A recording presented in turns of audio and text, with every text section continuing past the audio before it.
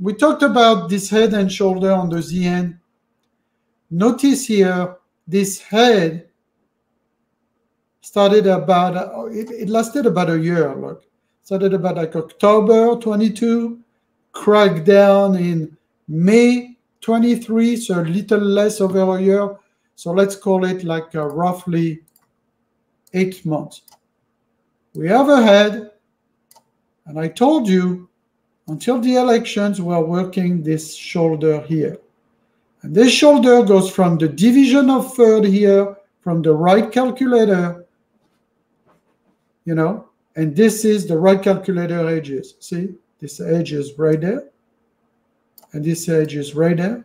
That box your entire shoulder on the ZN, right there, see? Boom. There's nothing else I have to do because it's the job is already done for me, especially if you are a bond trader. The job is already done for you. And by the way, if this is helpful, guys, your support on the feed so we can do more feed is appreciated with your likes and comments. Okay? So I suspect, so now if you look at the right shoulder that we cracked, it's cracked around December, so 8 months, give or take, it's going to bring us till, this game is going to be played till about August.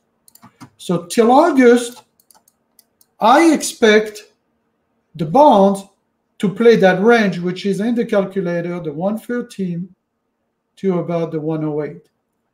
And why is that important? Because each time the bonds drop all the way to the 108, this is where you buy the market.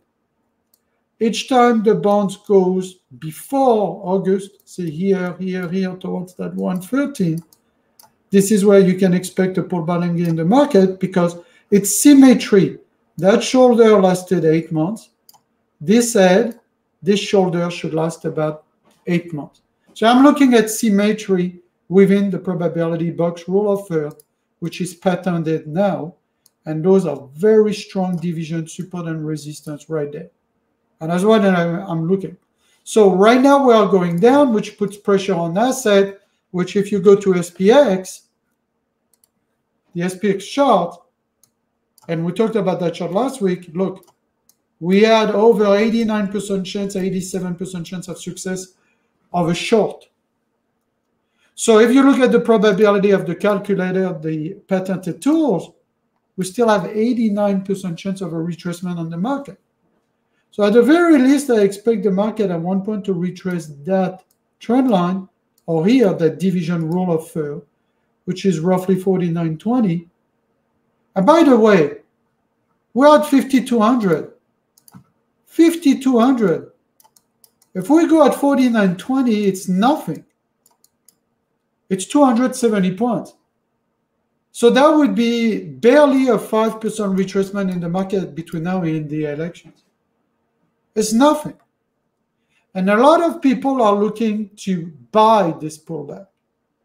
A lot of people are looking to buy this pullback. There's a lot of cash waiting to buy that cycle. So 49.20 would be one Christmas gift, but even a better Christmas gift is come to retesting the trend line around the 4,600, right? That would be the ultimate gift. So it looks like we are going to zigzag a lot between now and the elections. But if we have a sudden dump, and you have to understand, and I was telling my guys, the hardest thing to find, guys, in an economical cycle that gets out of a 2-year dump, and we start coming back where there's a lot of money on the sidelines to prepare the next cycle, depending on who is going to be president.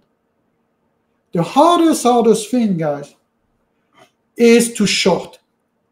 So I was telling the guys, look here, this short is difficult because the puts are not priced properly, I noticed lately.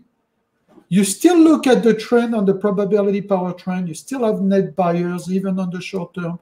Net buyers on major block, minor block. You still have an overall trend, even for day trading, up. And on the long term, The institutionals are buying. The major blocks are still intact and minor. So those two levels, the 4920 and the 4600, if it's helpful, please smash the like button, be engaged in the discourse. It's going to be critical. So now on the top, after we reach those levels, then we are going to like zoom. And we are going to zoom to the round number close to the 5,500. This is what it looks like the market wants to do. Now, a lot of the assets are stuck, and we'll look at the crypto market with Bitcoin, Ethereum, when we do this part as well. It's very stuck right now, and it could crack very fast, creating down weeks that are very violent and a quick elastic snapback with the institutions. And I see it clearly here, 49.20, 49.15 on the division of third to the trend line here at 4,600. This is where it's going to land with a top at 5,500. So knowing those 3 points of reference is huge if you are a trader in ES, SPY, you know, SPX. This is what I do mostly, right, during the day. And then I take those profits and buy assets and reinject them in assets, you know, like this $250,000 portfolio that I showed you every month. You know, we finished last year on 1, 2, 3 portfolios, mainly with retirement portfolios, at $223,000, up 27%, when the biggest investor, the best investor of all time, Warren Buffett, average compound for the last 40 years, 20%. So that was a good year last year. Then we started the year with a bang as well, you know, with a 4% increase in January and February, so in 2 months. So I will have to re-update the portfolios for April, and we're going to do that. But the key is, you understand, is I day trade for income to re-inject that income into assets, into stocks that can provide me income as well by selling cover call puts, but I want the assets. Same with the cryptos, you know, crypto accounts here, 22K, where I have some Ethereum, some Bitcoin on one account, and then other accounts where I do everything. And then I day trade here, maybe one options on NVIDIA, one options on SMCI, right? But mainly I stick to what I do, which is the SPX options, okay? Now, if you look at the US dollar DXY, it's kind of doing nothing. You know, people said the dollar is strong, dollar is strong. You're looking at a weekly chart here. Look, it's doing nothing. It's in a range, you know, roughly the 150 to this range here, 107, and the calculator edge of 106 and 104.50. So, you know, 106, people buy the market. 150, people sell the market. That's it, you know. So it's not super complicated here on the DXY, you know. It's been for over a year in a range if you look at the weekly charts. And I urge you guys to look at weekly charts and 4-hour charts, weekly charts, 4-hour charts. If you look at my day trading setup, a lot of the charts are set up to 4 hours to have a better vision. And then I refine with a 3 or 5 minute chart with the tools, especially to get our secret weapon, the power volume indicator, net buyer, net sellers at the bottom here when I trade the SPY. So if I go here and I change to 3 minutes, the power volume indicator gives me everything that I need here, because it shows me if there is a fuel within the move of the market. Like yesterday, we started opening and it went down, but they started buying. So I knew they were going to go sideways again and play within the resistance of that edge of the probability rule of third. Okay? So we went through the ZN, we went through the DXY, we went through the SPX. Let's look at the VIX. So if you look at the VIX on a weekly basis, same, but it is in a range. But if you look since 2017 on the VIX, we're kind of making higher lows here. See what I mean? So we are making higher lows on the VIX.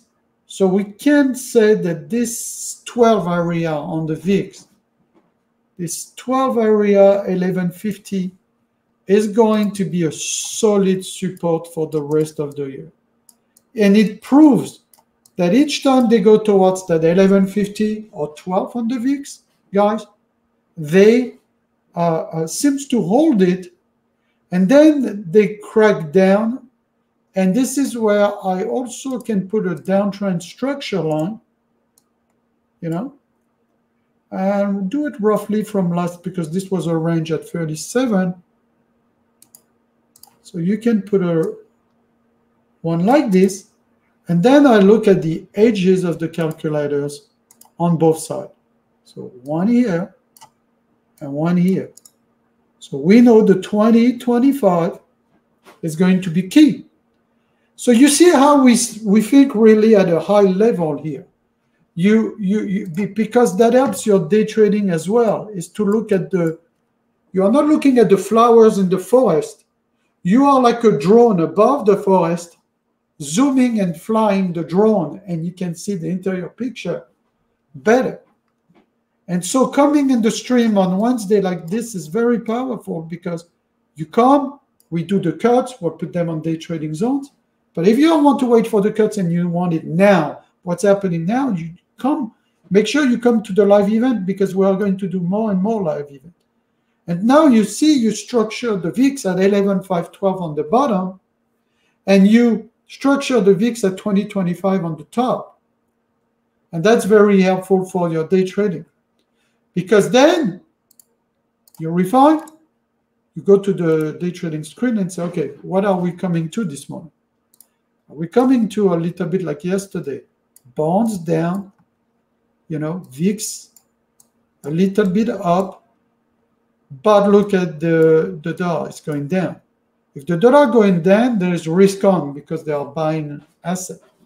So what I want to see is the dollar continuing, see if it punches towards that 106, 107 that we discussed, right?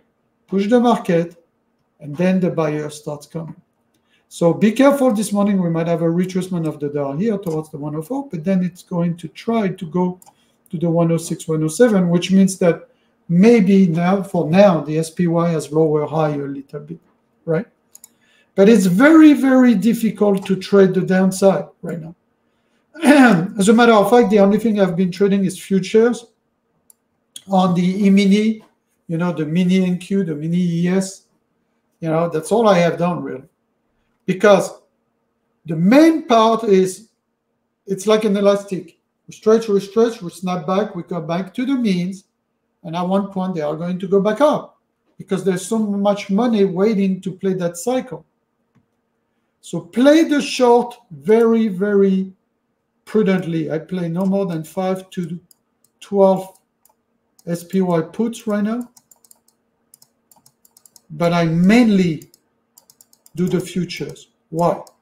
Because with the futures, I am in, out.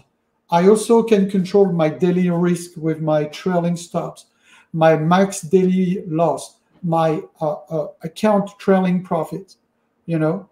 So I can also monitor my average win, my average loss, my average profit per win, per loss, how many trades I've done for the day. So my metrics are a little tighter on the future side, right? But that's it. But all I want is keep on adding to the stocks that I like when we do the stock review. And we'll do a couple of stocks like AMD, Palantir. I want to keep on adding. So if you look at the $250,000 portfolio here, right? I just want to keep on adding when the market sells. As a matter of fact, I do welcome, not wake up, but welcome the selling on the $250,000 portfolios. You know, I want to add to the retirement portfolio. So let's look at a couple of positions here. For instance, let's take a pen. And that's part of your stock market plan, guys. You need to have the short term for income, and then you add it. You add the stuff, for long-term investing with asset protections and tax efficiency. That's the only way, guys, that you can be wealthy. So if this is helpful, your likes, comments are appreciated, guys. We try to help you, to give you the value every weekend. So look, for instance, my favorite one on pullback, I want to buy more Amazon. I want to buy more Google. I want to buy more Intel, Palantir, Shopify. I'm already on PayPal. I might buy 10 more shares on PayPal. I'm already loaded AT&T, Verizon. I think AT&T, Verizon, Walgreens are going to be dead for this cycle. But leading from 2026 to the next election, 2029, these will be the best stocks to own because they are killed. All you do here is get the dividend, pretty much. So I see it as an expansion bond within the next 10 years. So Amazon, Google, Intel, Palantir, a little bit of PayPal, and maybe Coinbase. But look, I have enough Coinbase. 55 shares of Coinbase is plenty enough. It's like $11,000 invested in Coinbase. So that's plenty enough here for the $75,000 account. And then there's the $100,000 account. There's similar position on the $100,000 account, right? See, we start again, same theme, Amazon, Shopify, Intel, right? Some of the same value stock, Verizon, AT&T, Walgreens, right? So what I'm going to do is on pullback, guys, what do you do on pullback? You keep on adding, because this is the cycle we're in. And what cash am I going to use? I'm going to use the SPXS offset cash. So let me show you. This is super, super important, and it's a super good trick for everybody. So let me show you. If you look at the accounts here, and you notice at the bottom, look, what do I have? 750 shares of SPXS, the triple bear ETF. If the market pulls back like I showed you, this is going to go up. When it goes up to support, I get out of SPXS with a profit. And now I can redeploy, all that cash, $10,000 or whatever, to add here. Add on the Amazon, add on the Intel, add on the AT&T, Verizon, and Walgreens. And this is how you guys create a very powerful stock portfolio and trade intelligently for asset protections and tax efficiency if you really want to be successful at this game. Don't want to be successful? Go day trade, blow up your DGen account, put everything in day trading, and I assure you, it's not when, it's not if, but it's when you're going to blow up everything. Do it intelligently. I use only less than 10% of my assets to day trade. I use about 10% the same, less than 10% on cryptos, and everything else, asset with tax efficiency and asset protections. Hope it was helpful. This was the stock review, guys.